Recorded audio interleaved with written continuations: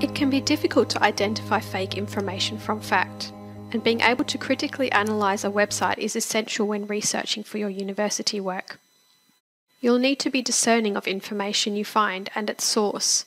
You'll also need to question and confirm information to identify misinformation, disinformation, or propaganda.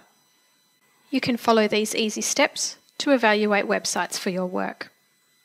Firstly, let's look at the information contained in a web address or URL. From this example web address, we can see that it is a government website, .gov, for the state of Western Australia, .wa, in Australia, .au. The domain name is for the Western Australian Parliament, .parliament, and the page is for a list of current bills. We can see the path to the file name after each \.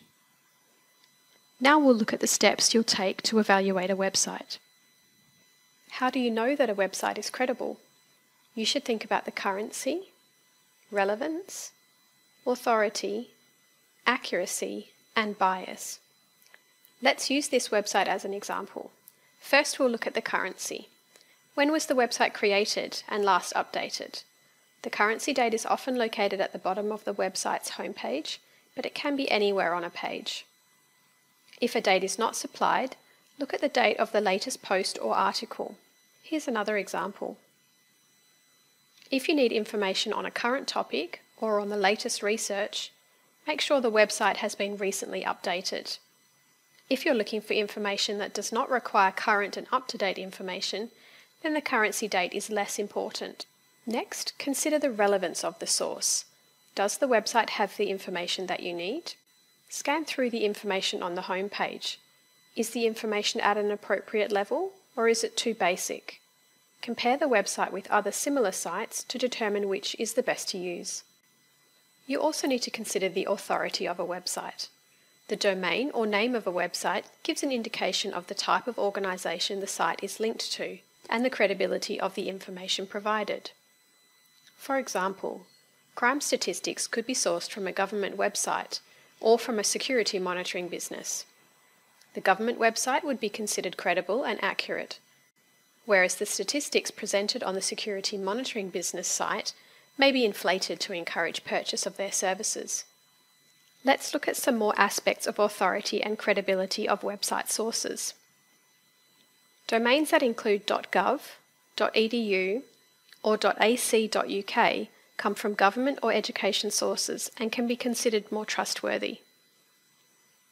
Look at the author bio or the About page to assess the credibility. Is the author known within the field? What are their affiliations or credentials? Whose interests do they represent?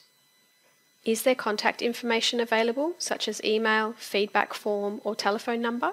Sites that are cluttered, difficult to navigate, or look unprofessional should be avoided. Is evidence provided to support claims? Does the writing provide more fact or opinion? Opinions are unsubstantiated claims.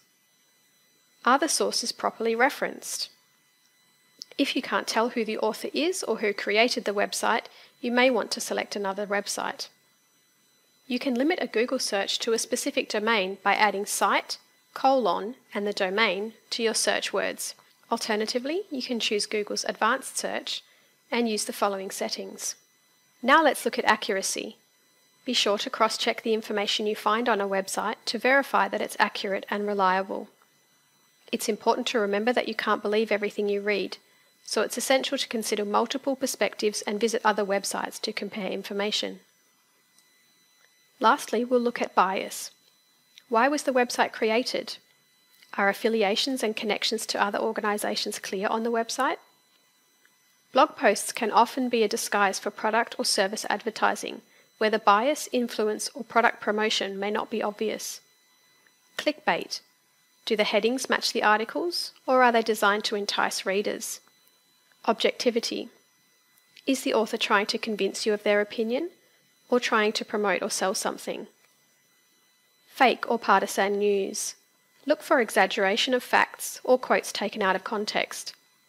Have facts been manipulated to fit an agenda? And is the content balanced or giving extreme opinions? Is the purpose of informational content to educate, demonstrate or inform with balanced facts? These elements will help you determine whether a website is biased or less objective. Considering the website's currency, relevance, authority, accuracy and bias will help ensure a website is suitable to use for your research.